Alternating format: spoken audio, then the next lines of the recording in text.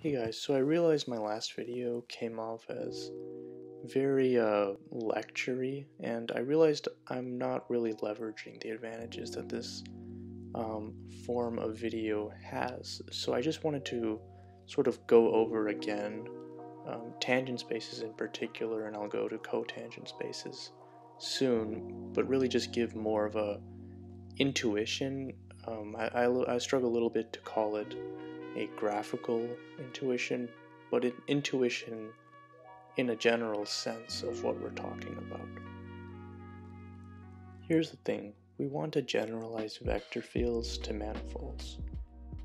Maybe you need me to explain a little bit why that would be important, but I'm sure if you think about it for a while it becomes obvious.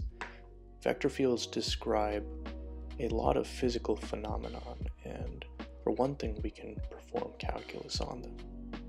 But it becomes a problem when we're on a manifold. We never really think about why vector fields work in Rn, for example.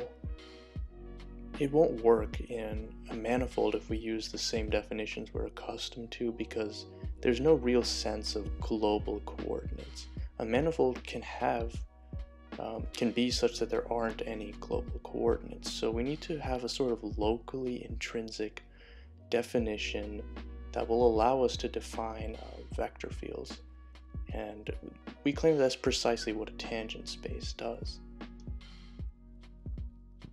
So you're probably wondering, oh Rooney, what's the big deal? You can just embed the manifold in Rn or Rn plus 1 and yeah, just determine the tangent plane and we get the space of all tangent vectors at the point. And here's the thing, how?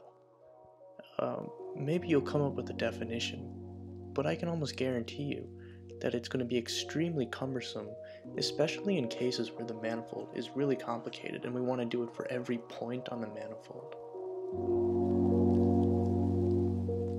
So if we're willing to put that idea away, we need to come to grips with the idea that there aren't any global coordinates. So let's back up a second. How do we actually define tangent vectors? How do we obtain them? Well, we needed derivatives, and in particular directional derivatives. But if we're just in some arbitrary manifold with some arbitrary local coordinate frame, we don't really have a good sense of what a derivative is. But by a property of manifolds, that coordinate frame, we can consider it as a map from a neighborhood containing whatever point we're concerned about, and that neighborhood is locally homeomorphic to Rn. So we can just consider curves that are initialized at that point that we are looking at, and then we can consider that map under the coordinate frame map and determine their derivatives actually in Rn, which is something we can definitely do. And in this way, we determine equivalence classes of curves based on if they have that same derivative in Rn at that selected point. And then we can recover the notion of tangent vectors and a tangent space.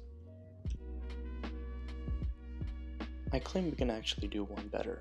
Our whole problem has been that there is no sense of what a directional derivative is on an arbitrary manifold.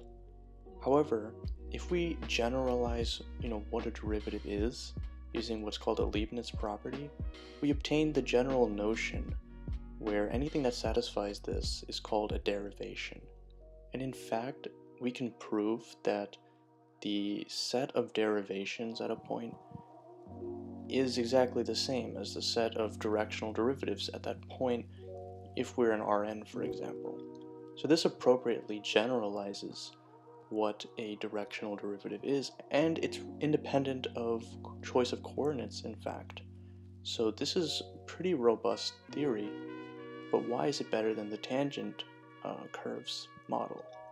Well, it's really a choice of preference, but the definition via derivations is a lot easier to work with because it's hard to grasp and do calculations with equivalence classes of curves, right?